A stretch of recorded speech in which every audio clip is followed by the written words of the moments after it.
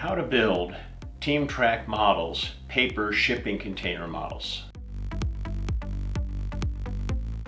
Bob Johnson with PK&W Railroad coming at you with another video.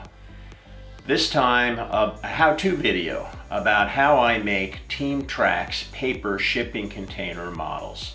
This will be a step-by-step approach, and I'll follow this up with another video about how I make the Ditchcom designs containers and how I stiffen up their 9 stacks of shipping containers. So here's a picture of how the models come on the sheet, printed on the sheet.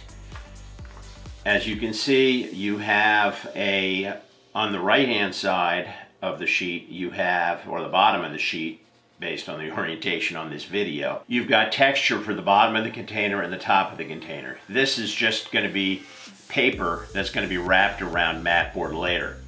Above that, you have a piece that has to be laminated onto mat board substrate, and that is the texture for the sides that's just going to be laminated straight onto the mat board, and then also the mat board that's going to be the substrate for the top and the bottom of the container.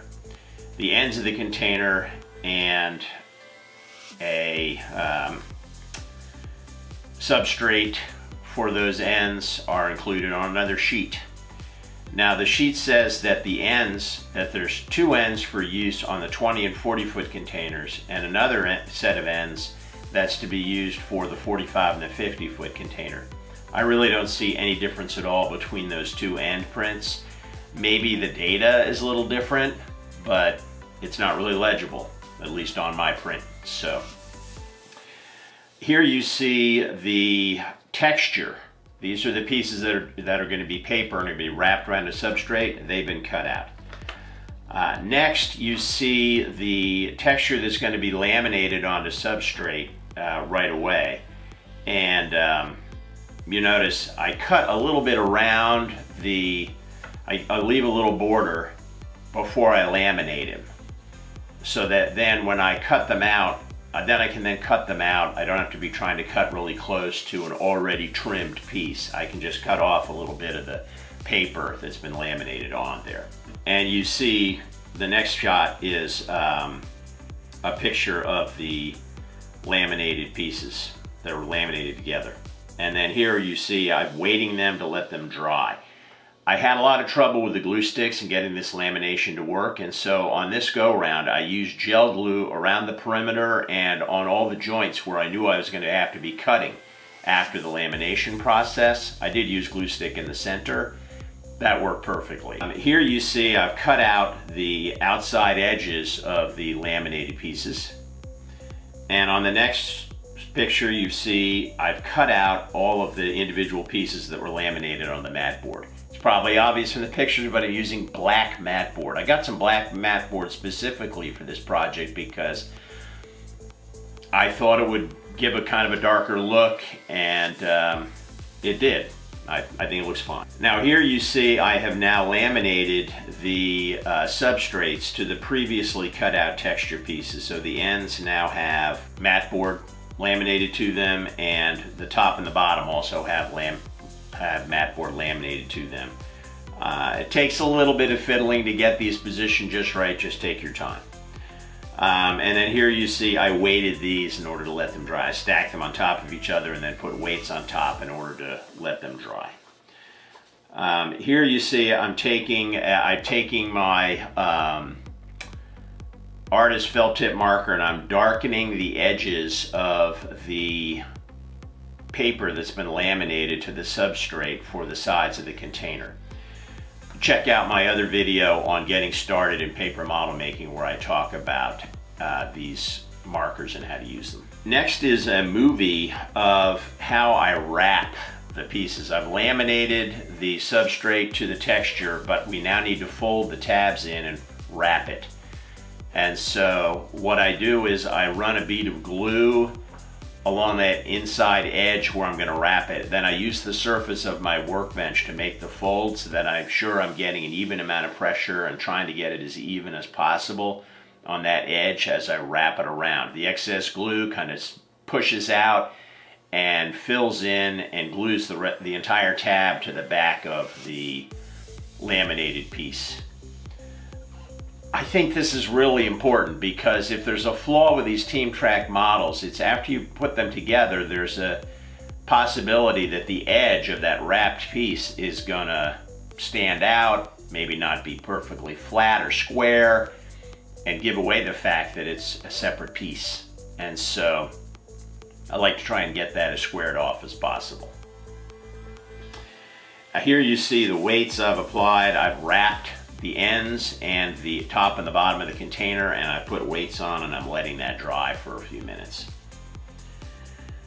Now the next step is to glue the side, one side to the top and one side to the bottom. And this is where, this is really like building a regular model. You've got to get your square out. It's like putting together the sides of a structure. It's not quite as demanding as that, but nonetheless, you've got to line it up and try and get a 90-degree angle and make sure that the side of the container that you're gluing to the bottom or the top is aligned with the end of the container and also aligned with the edge all the way along the length of the container. So this is a little bit tricky, and you need to make sure that the sides are oriented in the right direction. So just look at the side that you're about to glue, and there's some lettering on there so you can tell where the top is. Well, make sure that you orient the side correctly. This picture shows the two halves that I've glued after they've been glued and dried, and the ends are ready to be installed as well. Now the next shot, I've assembled the container essentially. I've taken these two L-shaped pieces and lined them up and glued their edges together to make a square, an open square. And here I put it together and I put weights on it to hold it together, and I've let it dry. I think I let this dry overnight. I don't think that's necessary. And afterwards I then glue these ends to the container. Again, make sure they're oriented correctly. Each end is going to have a black tab folded onto the inside, and that black tab is the bottom of the container. So make sure that that's lined up with the bottom of the container. Now on the bottom of the container, you're going to see there's an area where the container will rest on the trailer, and that is the end of the container that does not have a door. So that's the end that you put the plain end, the front, quote-unquote front of the container, doesn't have doors, and that goes where there's a little rectangular area that would match up with the truck, and a trailer rather, that would match up with the trailer chassis, and that's where you put that piece. So there you have it. That's how I assemble the Team Track paper container models. When these are done, they're pretty heavy because of the mat board, and they're really solid. They really could hold a lot of weight.